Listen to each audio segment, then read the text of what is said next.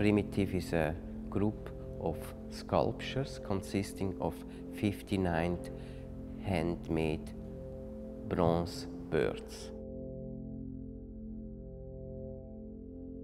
This work followed up by a group of horses called Primordial, and the horses were followed up by a group of fishes who are hanging from the ceiling called Primal. So you have primitive, primordial and primal. So three very basic groups of animal from the air, from the land and from the water, indicating a beginning, something basic and raw. Those birds look very childlike and naive in the way they are made. You can see my fingerprint.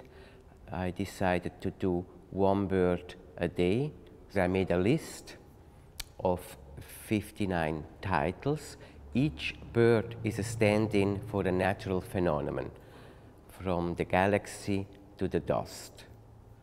So each bird is a stand-in for something bigger than themselves. There is the sun, the galaxy, the universe, the wind. Whatever came in mind at that day, I came up with 59 different names. They are fixed on the floor. That illuminates their raw materiality and the subtlety of the bronzes, where you have all kind of colors from gold to black. And so I knew that the viewer has a viewpoint watching down.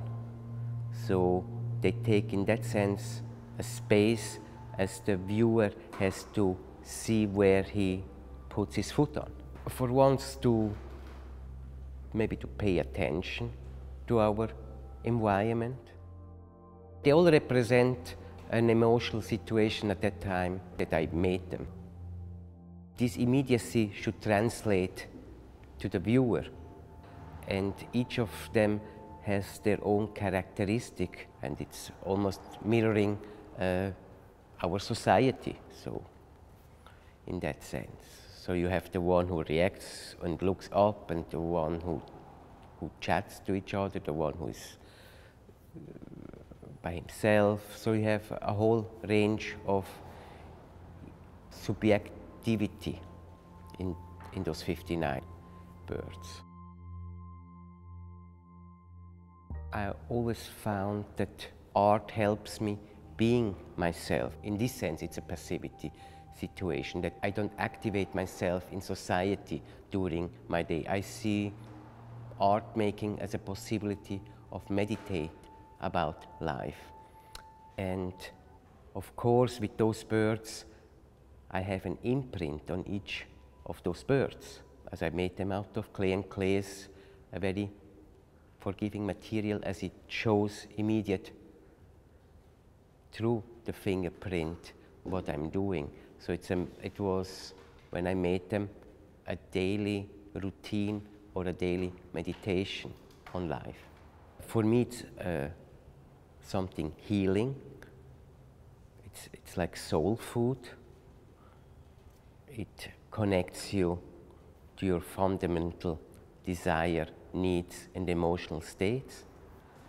And it's a constant learning process, looking at art.